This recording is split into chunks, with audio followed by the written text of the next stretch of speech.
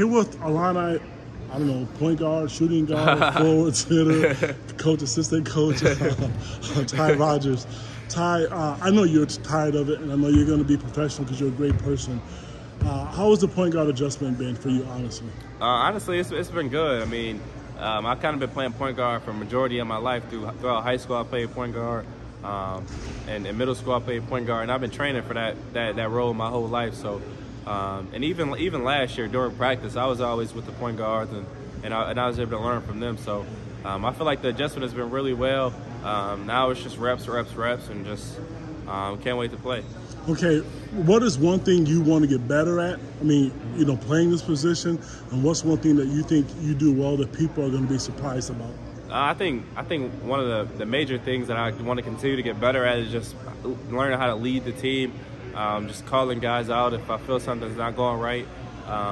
And I feel like just being that ultimate leader and being that person that guys can trust and guys can talk to whenever they need. So I think that's the biggest thing, and I think people are going to be surprised at how well I can pass the ball. Everybody knows I get downhill, but just I read the defense really well. Okay, don't get mad when I asked this question. I asked this to Dane, and he laughed. So a lot of fans, they were concerned about your free throw shooting, yours and Dane. How much have you worked on that? I'm not going to say have you, but how much have you worked on that? I'm not concerned about my free throw shooting at all. I mean, I just told somebody else this, like, last year I was just so mentally messed up, just with how I was playing and how the season was going, that I feel like it messed everything up for me. So yeah, I've been 1,000 free throws a week. We've been in here daily, just every day after workout, shooting 100 free throws. But I'm not worried about that at all. Okay, one of the questions I'm asking all the veteran players who played last year, not a team that you don't like, but is there one team in the Big Ten that you get excited to play the most, and why?